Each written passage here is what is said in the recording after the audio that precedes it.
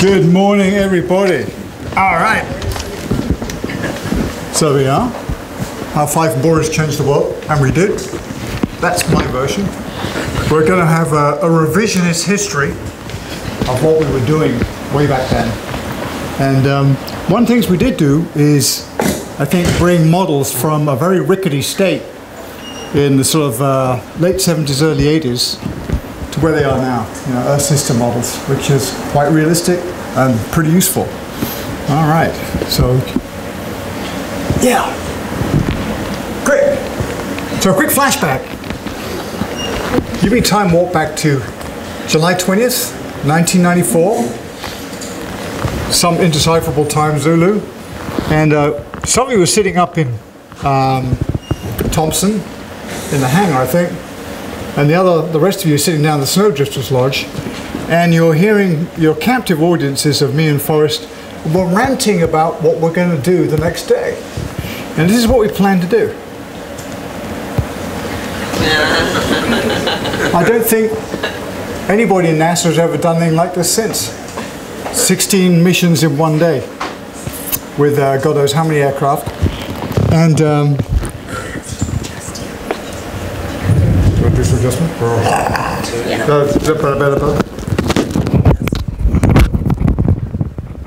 Okay. Fabulous. Can I move? Yeah, all right. I'm good. I'm all good.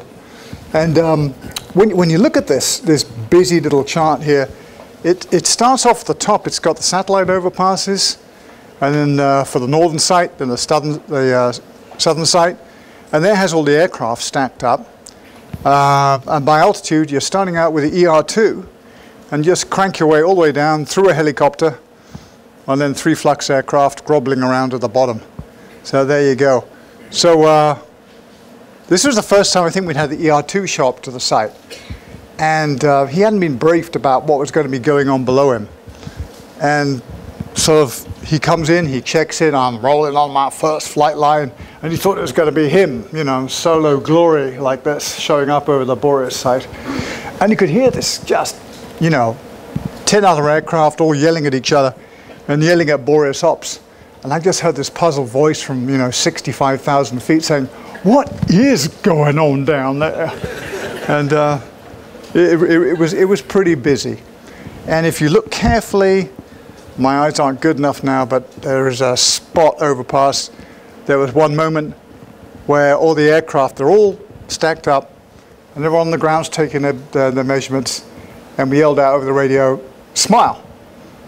And that was it. So the whole of the Boreas team is on candid camera, captured in one image, all the way up from the stratosphere down to the surface. It's quite the thing. And here's all the surface teams. Each little box is somebody doing something, usually under horrific conditions, you know, fighting bugs and beavers and things like that. This is good. This was the briefing sheet for the end of that evening, and it says, just to keep people on track and on focus, item 4, possible immense barbecue beer bash at Waskasoo on the 28th. So we had to do something to string people along and keep them interested. And then, just to show, you know, that we weren't sort of intimidated by anything, here's all the aircraft that we had who did the missions on the 21st on the southern site, and on the 22nd we drove them all up, the ones that had to be moved up to the northern site during the day, and on the 23rd they flew off almost the same number of missions over the northern site, because that nice high pressure that had been over the southern site had drifted over the northern site, and we just got there ahead of it and snapped it twice. So it was good. So, oh yeah, there we go. There's missions for the 23rd. All right, so, you know, what do we know and when did we know it? Who got this started? And some of the blame goes to Hansen. And here's a picture of him giving testimony in 1988, but actually the work had been done in the late 70s. that had, showed the threat of global warming. And he was talking about, what was likely to happen. These results actually turned out to be remarkably robust over a period of 40 years. But it had been done with very, very primitive models. I mean, 4 by 5 degrees was at the best resolution we had, 11 degrees in the vertical. And so they were rickety tools. And over the continents, they were terrible. And an assessment was made in 1983.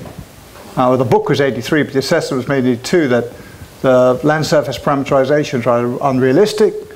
We had fixed fields of albedo, surface roughness, no idea how to do evapotranspiration, no accounting for vegetation.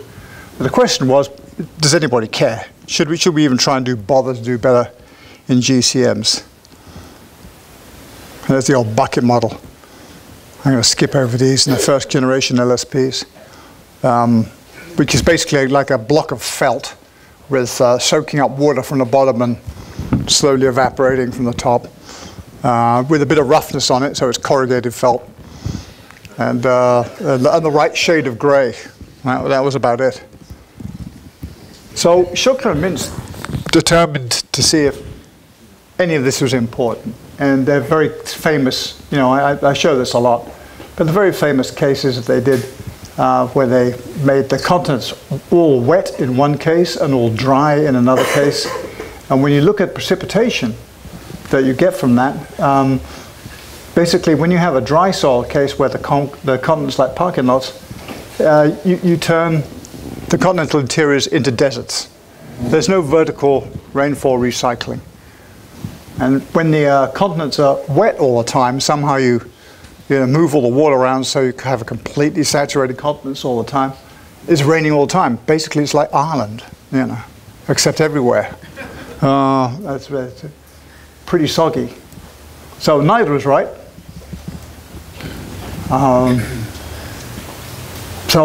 Temperature, of course, follows along with that. Wet soil case is damp and muggy. Dry soil case is like Sahara, pretty much everywhere. So, hey, easy demonstration that we had to be able to do better. So ISIL-SCIP was born, fantastic. 1984, the first meeting of ISIL-SCIP, just a really sort of very loose gaggle of people. Bob Dickinson was there, he invited me along.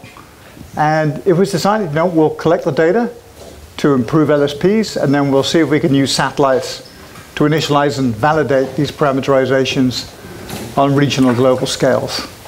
So, okay, why not? We didn't know any better. So in 1985-86, NASA Biospheric Sciences stepped up to the plate, and 87, we hit the field near Manhattan, Kansas. Here we go. And we made a little logo. And I still have a coffee mug. There you go. And there is Manhattan, Kansas, as snapped, I think, a few weeks ago by Fred Humrick on his way back from a conference. And he just looked out his plane, jetliner window, and there was the Manhattan, Kansas site, recovering slowly from the abuse we gave it all back then. And so a couple of things happened. In 1985-86, we had this little 5-science plan, which is pretty slim, refined, bespoke publication with a hand-drawn, thank you very much, because we couldn't afford much in those days, so I drew the logo. Little logo there, sort of some concept of how this would look. But from Christmas '86 through the beginning of '87, when we got the teams together, we wrote the Yellow Book, which is the experiment plan. And that process, which I think was kind of really important, of hammering out what we were going to do, how we're going to do it, how we're going to organize ourselves, how we're going to check if we were off track, how the scientists would be able to correct the gross errors being committed by management, and so on and so forth. Paul Jarvis was really good at that. He would stand up at meetings in Boreas Ops, 50 people say, "Piers, that's total bullshit." And, oh, okay, good. So But basically having the whole thing written down before we got there was essential. I think one of the most important things about Fife, and then later Boris, was the sheer variety of different people who showed up to the party, different disciplines. So atmospheric boundary layer, surface fluxes, correction calibration, surface radiances, soil moisture, and then integrative sciences. I mean, this was a bunch of people who didn't even share the same units. They couldn't even talk to each other for the first few months. I remember, seeing whiteboards covered with derivations and textbooks, lookups and stuff like that, and references, just to go from moles per square meter per second to something else, that people could, watts per meter or something. So people worked hard to just be able to speak everyone else's language. And off we went. We did 4 field campaigns in '87, and then another one in '89. Lots of coordinated measurement plans with on-the-fly improvisations. 5 satellites, 10 aircraft, 150 people. A lot of fun. It's great. Oh yeah, 5 information system. So we had a staff based in the Biospheric Sciences branch who organized all the data, and I think this was revolutionary. It says here it was revolutionary idea and managed by a revolutionary. That was Don Strebel. He would revolt occasionally. But putting the data set together, I think, was a key part of the success, so that everyone can actually access each other's stuff. So here we went. And there's a picture of the Twin Otter doing its stuff. Whoop. Back one. 589, but it's kind of pretty typical of some of the things we did in 587. 2 flux aircraft at very low level, a helicopter at 1,000 feet, C-130 doing some flight lines above that, and then underflying a satellite. Snap, snap. Flux patterns over a 15-kilometer area where you could see some coherence between CO2 flux, water flux, and temperature. Same thing when you're comparing airborne eddy correlation, which are the big crosses, against surface flux stations. So this business of going from leaf measurements to surface flux measurements from an eddy correlation station up to airborne eddy correlation for the whole site, it held together remarkably well. I mean, we tested the snot out of this and it worked great. It really worked great. These are various stripes, data stripes, taken from north to south as a digital elevation model, simple ratio vegetation index, microwave surface soil moisture, and then surface airborne eddy correlation. Another example of more coordinated stuff, and so on and so forth. And all of that, of course, went into the hopper, and you can't read it from here, but there's all these examples of different ways the data was used, and in coordinated models and all the rest of it. So some very nice special issues came out of that. I remember we had a seminar here, and somebody was giving a talk, and this guy comes in with a little hand truck at the back of the conference. He says, "Oh, I've got the special issues here." So we had to stop the proceedings so that everyone could get their special issue and have a 5-minute gloat, stroke the parchment and all the rest of it. All right, on to Boreas.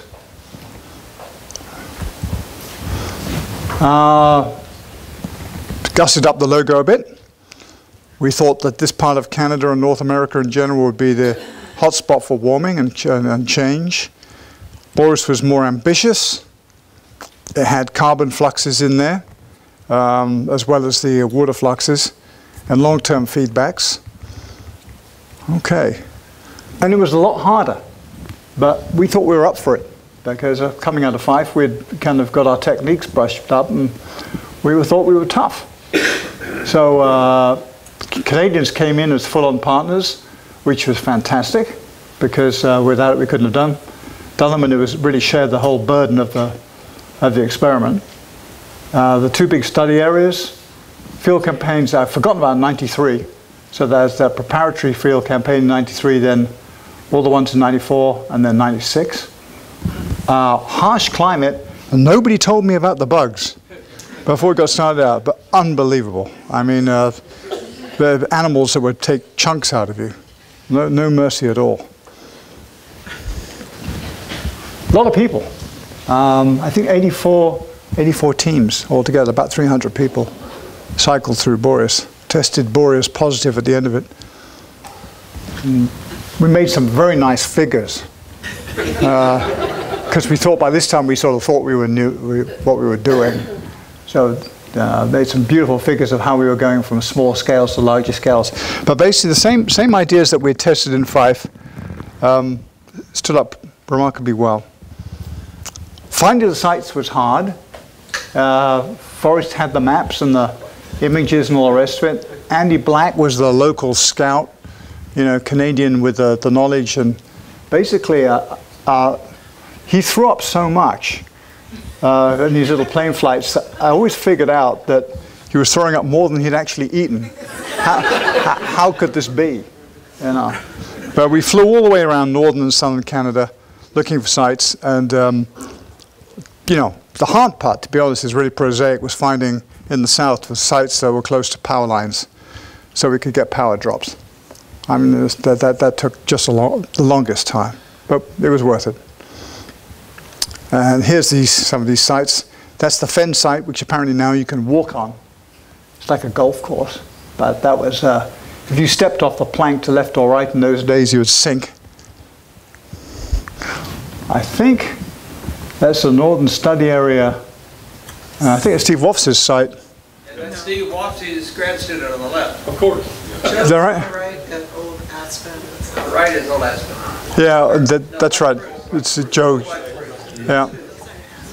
Oh no, that's black spruce, sorry. Black spruce. And that's old Joe Berry. Yeah. There's the old Joe Berry. Old Joe Berry spruce. Yeah. Spot that investigator, yeah. Helicopter. And Willie is here today. Yes. Present and correct. And Willie lived in a swamp in the southern area. And I go in there and just remarkable relief from the bugs. Amazing. It was like an oasis. How do you do this, Willie? And what is that smell of kerosene? That's right. That's basically, his helicopter was sitting in the middle of like a 1 kilometer lake of kerosene. Just kept the bugs down. And that picture there on the right of the helicopter is during the Grand Migration on the 22nd of July, 94, when all the aircraft moved from the south to the north. So I snuck up on Willie from behind and took that shot of him. And it was like a 4.5-hour transit. Yes. The long slog, a lot of pedaling. Yeah. Minus 40 in the middle of winter. You know, Napoleon was a sissy, really, compared to us. You said it was a great way to take care of nose hair, right? Inhale and blow your... It was unbelievable. I didn't think you could get that cold. I would be like I'd be paralyzed until I got my freezer suit. Here's the Twin Otter mowing the lawn, basically, looking out here. Yeah, I think that thing on the left sticking out the nose of the Twin Otter is to basically intimidate mosquitoes. So mine's bigger than yours. Yeah, Twin Otter in winter.